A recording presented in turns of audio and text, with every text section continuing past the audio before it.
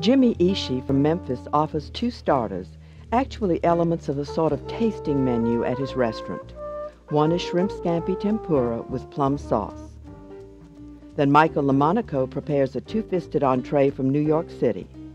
It's a dish for 2, including a ribeye steak, horseradish mashed potatoes, and turban squash sauté. Then Debbie Gold serves dessert from the American restaurant in Kansas City. White chocolate cake with a luxurious tapioca sauce served with kumquat ice cream. Sekisui of Japan, a big restaurant in Memphis, is extremely popular. In fact, owner Jimmy Ishii opened a second operation. The usual panoply of Japanese items are offered, but in the back, a small dining room serves a formal setting for an 8-course meal. One of the items is shrimp scampi tempura. This is a shrimp, butter fried and marinated with salt, pepper, and garlic and olive oil, just like scampi. And we make tempura for this. And he gonna make tempura. Put in a flour, and this is a tempura flour. Tempura flour is more light flour and a little starchy.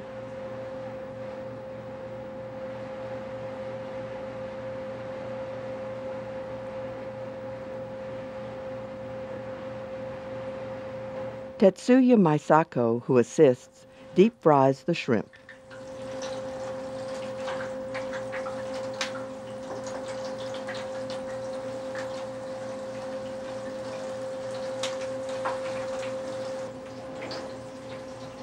Also, this sauce is, we call a plum sauce. Actually, we named the plum sauce, but its ingredient is honey, French dressing, and barbecue sauce, and teriyaki sauce, and garlic is in this.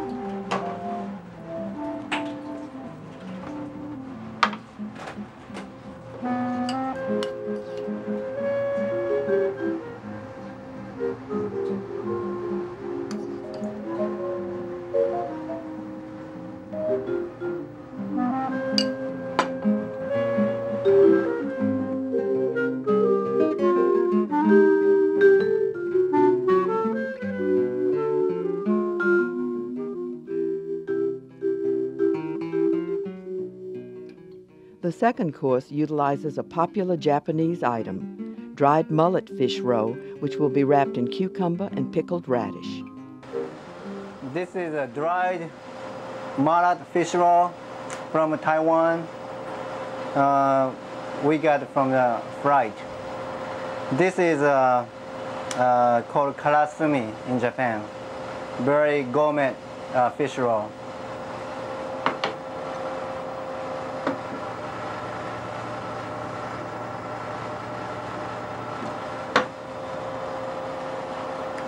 We boil in the water about 10 minutes.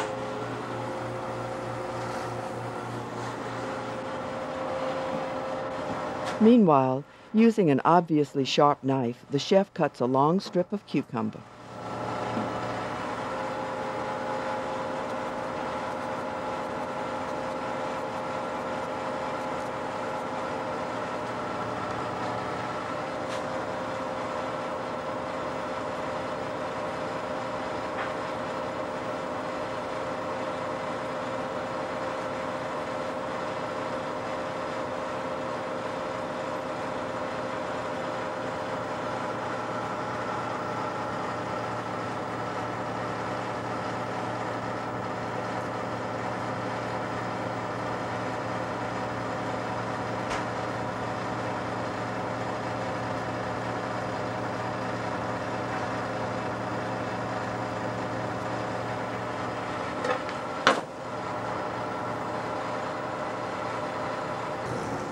After 10 minutes in boiling water, the mullet roe is drained, then lightly sautéed in butter.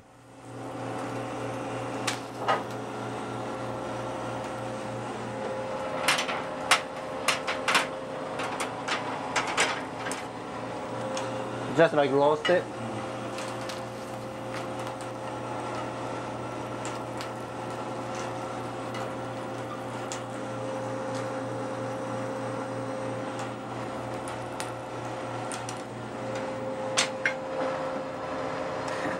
This is a sliced pickled radish.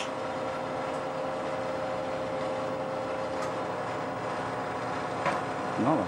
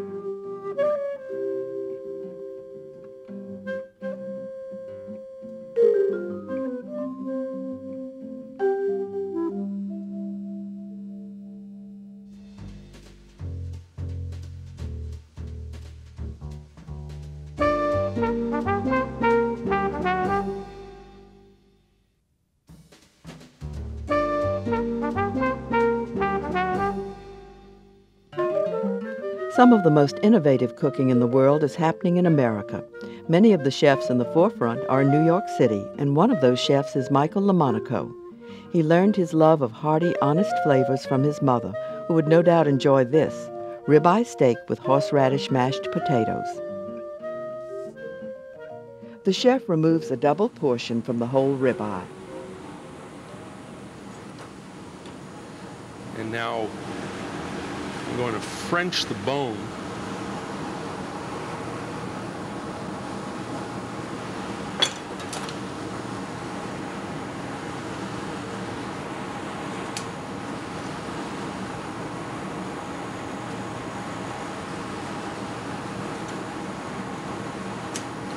Clean that up so it makes a great presentation.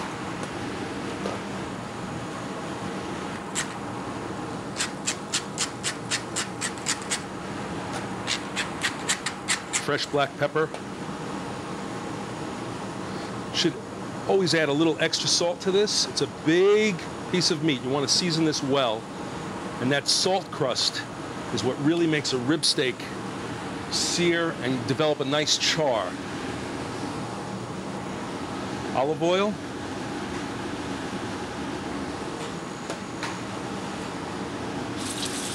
I'm going to give this a nice char on one side, a char on the second side, about 3 or 4 minutes on each side, and then it'll go into the oven for about 10 minutes. And from there, it'll be finished and ready for slicing.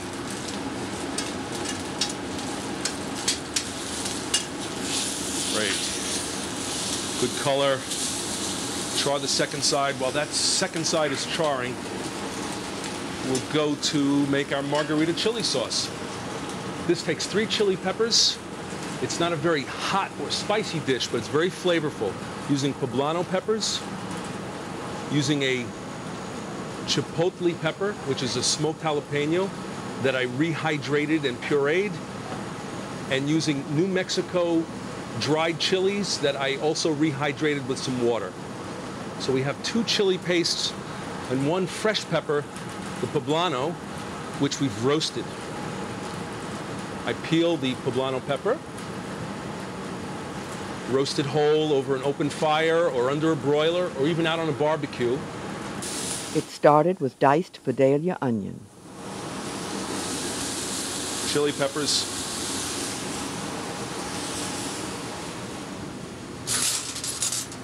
Cook with the onions, cook the chili peppers, add some chipotle, some New Mexico,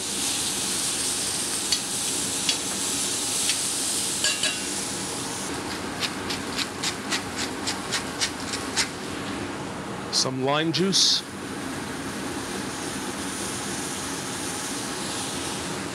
some orange juice. We'll let that reduce with some honey.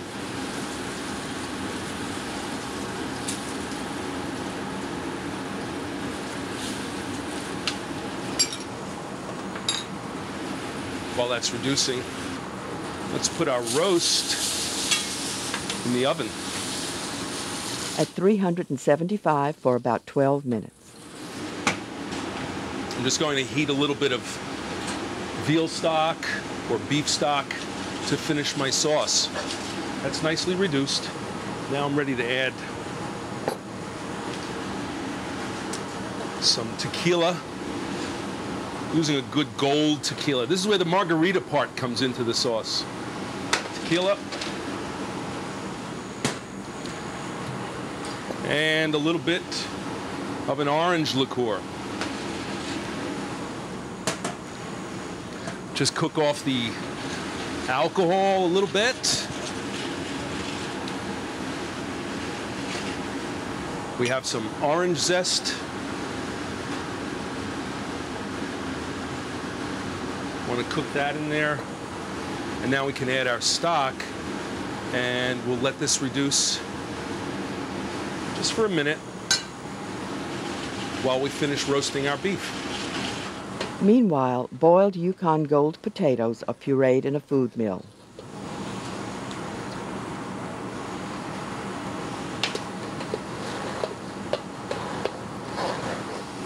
To this, I add butter to hot cream. The potatoes are seasoned with salt and black pepper.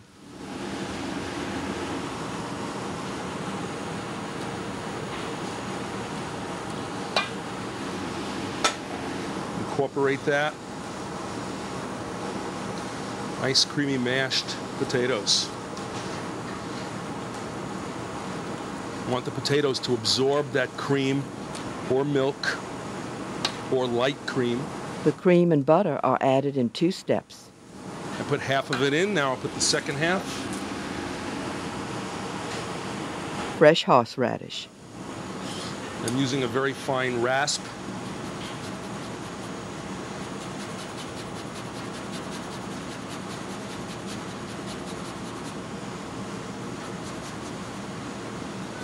Another flavoring, chopped scallions.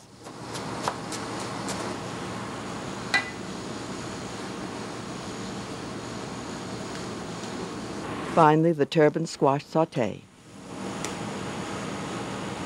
The seeds and outside skin are removed, then a piece is sliced. Just going to slice this.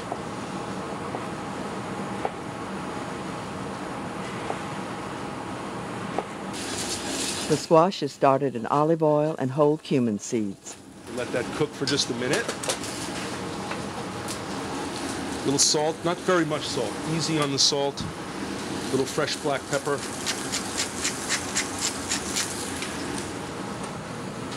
Some corn cut off the cob. A little bit of tomatoes, some pear tomatoes to roast with that. And some of our corn.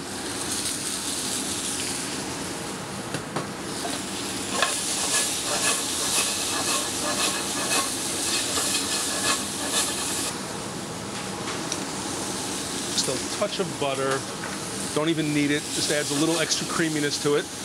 And that's ready to go. We're ready to serve our roast now.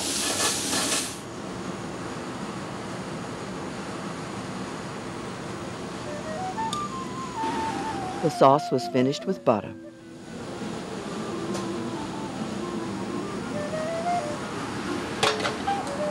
Be sure and let the meat rest before carving.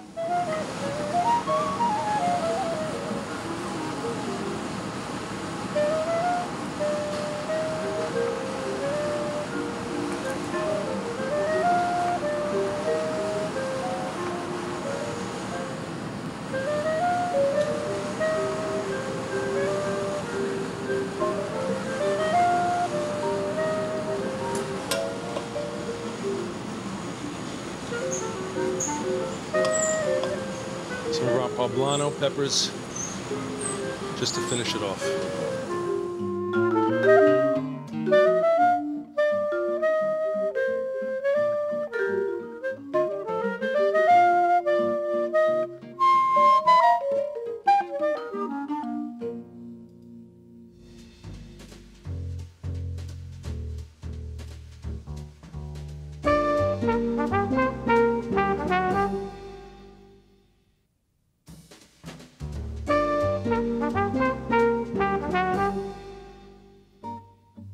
The culinary guiding lights at the American restaurant in Kansas City are Debbie Gold and her husband Michael Smith. Chef Gold got her early training in France in the mid-'80s. Not easy, given the gender-bent French kitchens. Then it was 3 restaurants in Chicago. Here's her warm white chocolate cake. The tapioca is started by boiling milk with sugar. Okay, now you can see it's starting to slightly simmer. So this is good, we can start. I'm going to slowly add the tapioca and stir. Tapioca lets out a lot of, obviously, starch, so it's going to get sticky. This is small pearl tapioca. So as I pour in the tapioca, I'm going to stir it.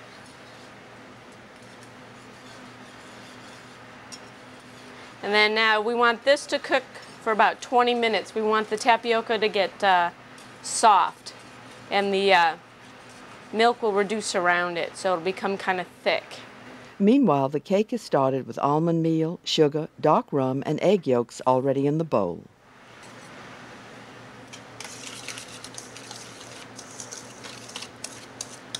Mix this. We're going to take this and we're going to add our chocolate to it. Melted white chocolate. Okay, so now we're going to add our chocolate.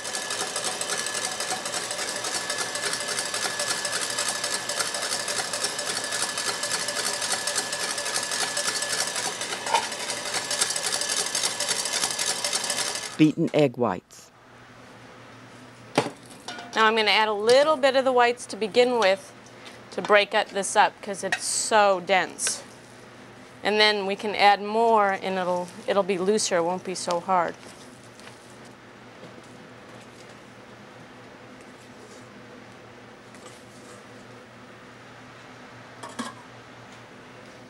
And I'm going to try and fold this in real nice.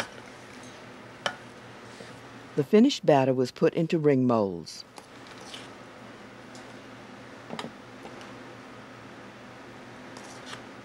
I'm going to fill up the molds. You don't want to overfill them. But to the top is good.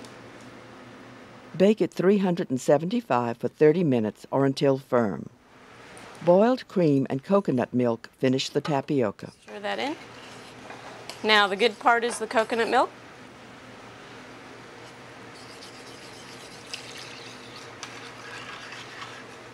The tapioca is simmered for 3 to 4 minutes, removed to a bowl, covered with plastic wrap, and cooled. So now we've got our cakes, and what I've got is the tapioca here, and if you can tell, as it's cooled, it's absorbed a lot of the liquid that we added. So I'm going to add, you can add either regular milk or I'm going to add just a little bit more of the coconut milk so we get a nice flavor.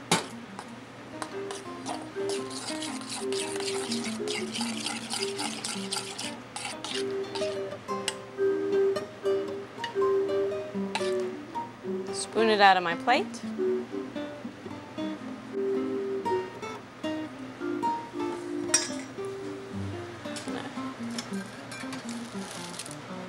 have my cake. Now my suggestion for this is a nice, we've got some kumquats that have been candied. So what I'm going to do is drizzle some of the juice around the plate, because the sweetness will be a really nice addition to the sauce. Throw a couple of the kumquats on the plate. And then, just to finish it off, a kumquat ice cream.